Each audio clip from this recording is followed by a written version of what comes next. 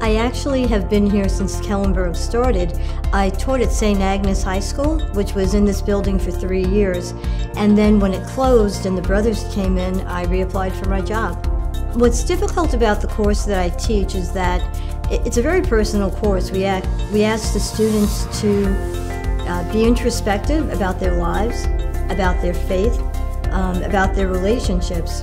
So I often have to share with them a lot about my life, and I'm actually a very private person. And I find that when we share our story with each other, what's happening, what we're going through, and when we come together as a community, there's great support. Students have spoken of family issues, health issues, and their spirit and their faith has been inspirational to me.